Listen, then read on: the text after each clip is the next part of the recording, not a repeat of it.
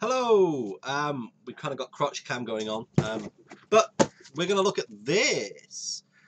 This is my new Airfix project. I've mentioned this. I have done the. This was what the testing, the blue and the the red and the white paint test on the Harrier was all about. The Folland Gnat. Let's open it up and take a look. Now, it kind of came like this. I bought this from a store, a well-known high street hobby store. And it's kind of come and it's open. I didn't notice that in the shop. I hope it's not a return. So what do we get? We get a big bag of sprues. Oh, okay. The decals. So right, let me just get this out of the way. Okay, Steam Geezer and Son, you've got me on this one. You say decal, okay? I've always said decal, okay? Now I say decal for these, and I've always said decal in regards items coming in computer games where they're small markers on the walls. They're decals, not decals to me. But anyway, as decals go, we've got two options on the box. We have the Oscar EW 5894 Phallus Tactical Fighter Bomber from the USS Essex, Mediterranean Gulf 1991. So that, I'm impressed that this was in service with the US Navy in 1991. I didn't know that. That means it's potentially been at the first Gulf War. But the one we're going for is number 4, Flying Training School, Royal Air Force Valley, Angelsey, Wales, because I've been on holiday to Angelsey. I like Angelsey. I think I've been 3 or 4 times. I used to go as a kid as well. So we'll be using the RAF stickers. Let me show you them on here. So this may look a bit blurry, but it isn't. It's quite nice. This is a fixed focal length camera, by the way. It's a HD camera, unlike the other one where I had to fiddle with the lens. So I'm quite impressed with that. I'm not sure all of these are required. Obviously, this is the EW 5894 below the line. But the number we're given for RAF Angelsey is XS100. So we have XS100. Quite a nice little sheet. I'm sure it will be up to the normal standard. Common is, of course, the cockpit. There are 2 cockpit layouts. So whether there are 2 actual seats, I don't actually know. I'm guessing there are 2 heads in there. A single bag of sprues. There's the clear parts. Unfortunately, it's not a Ziploc bag, so it's not reusable. Let's have a look what we've got inside.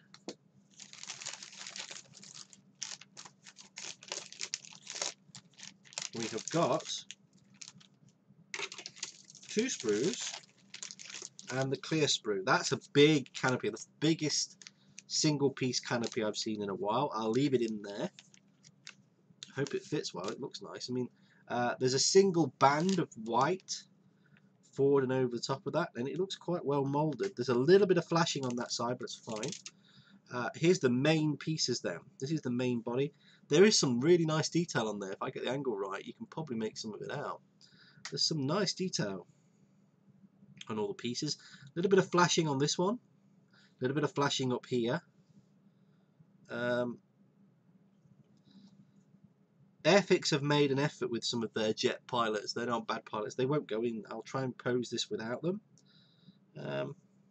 I obviously do not recognise any of these parts beyond the main fuselage pieces.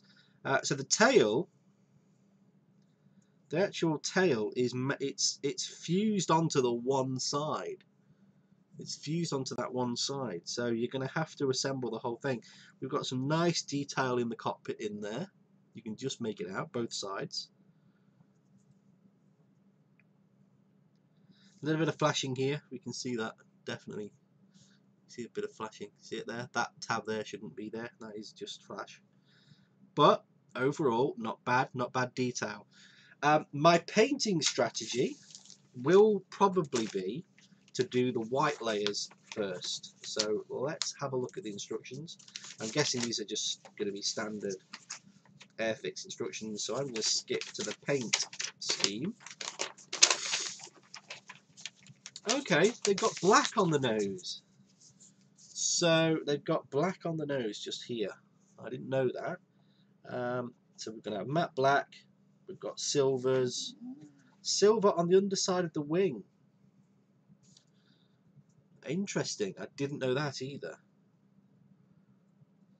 So it's a mix. It's a real mix. We're going to have to probably do this in several stages. We're going to have to mask this edge to get a perfect edge for the red to silver match. I'm going to mask this in to get this white perfect. So it's going to be a case of doing the white. So all the tail, this upper surface, these parts of the wing, absolutely perfectly, and then around the forward part of the upper fuselage and the nose cone. Not this. I'm going to guess that's a fueling probe. But yeah, that's my plan.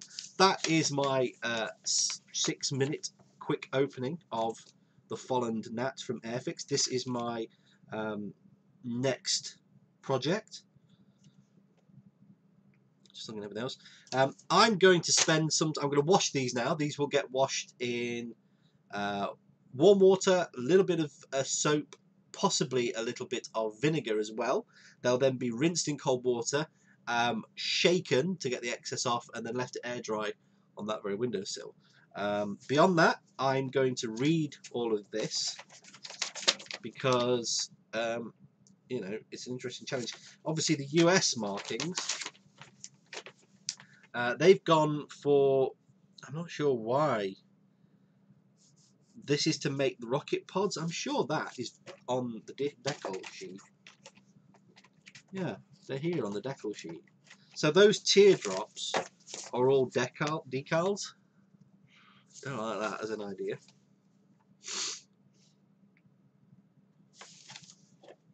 Hang on a minute.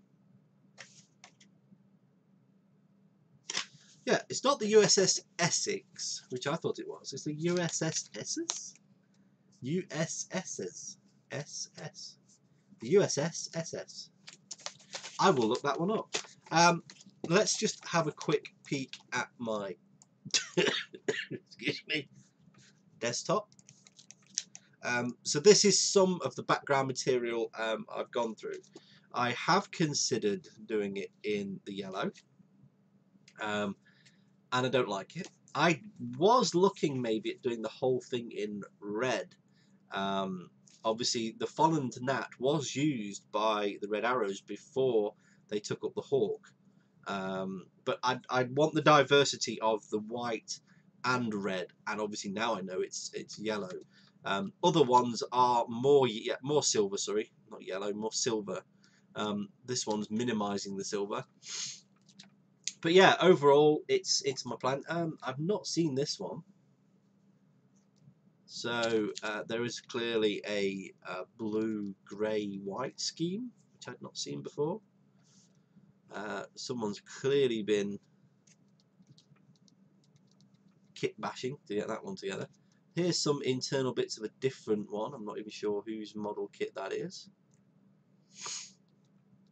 I'm going to guess this was an early one. So this is a decal set where they've got for yellows, for the trainer kit that I've got, for a different trainer kit which I believe is this one, and for one with a blue underside, which I, again, not done. This is someone painting theirs on the sprue. I don't think I'll be painting on the sprue. I'm actually looking at the wings. It might be practicable to build the wings. I just noticed there's an imperfection there, a slight thing. It might be possible to build these wings onto this under, and so do the silver and the white stripes to let them set completely before removing them and doing the red. We'll see. But yeah, Folland Gnat, that's my next project. This is part 0 of that series. See you soon.